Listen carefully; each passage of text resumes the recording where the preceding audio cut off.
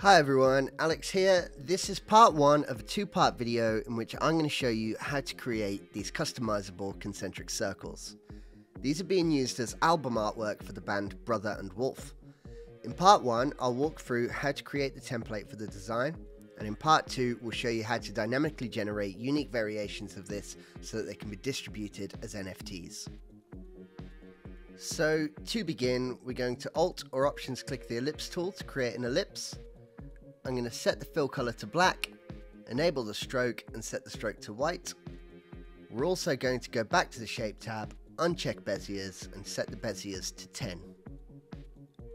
We now need to stagger the radius so that when we duplicate the ellipse they won't all be the same size. So right click Radius, add Behavior, Stagger. Open the stagger, set minimum to 100, maximum to 350.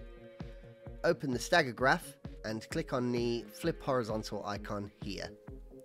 Now with the ellipse selected, click on the duplicator button up here in the shelf. On the duplicator, set distribution to 0 and set count to 30. We now need to oscillate the original ellipse, so load your ellipse shape into the attribute editor, add deformer, oscillator. Open the oscillator and check use normals. We'll edit minimum to -50 and maximum to 50, and then edit stagger to 5. You'll see this isn't quite right yet. That's because we need to add a fall off to the oscillator so that we only affect specific positions along the ellipse. So open the fall off tab here, right click, add fall off.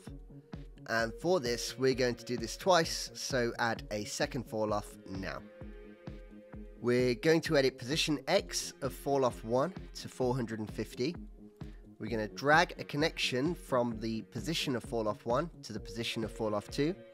So just drag that from position and drop it onto fall off 2 in the scene window and select position. We're also going to increase the fall off size to 350. And then we're going to connect the size from fall off 1 to the size on fall off 2 also. Now, whilst we've connected the fall off's positions together, we don't want them to be in the same place. So, open fall off 2, right click position, add expression, and on both X and Y, we're going to use the expression times -1, which will flip the original value. So if we change fall off 1's position X, fall off 2 will do the opposite. We're almost there now. What we need to do is add a little rotation to the duplicator. So open the duplicator, right click shape rotation, add behavior, stagger.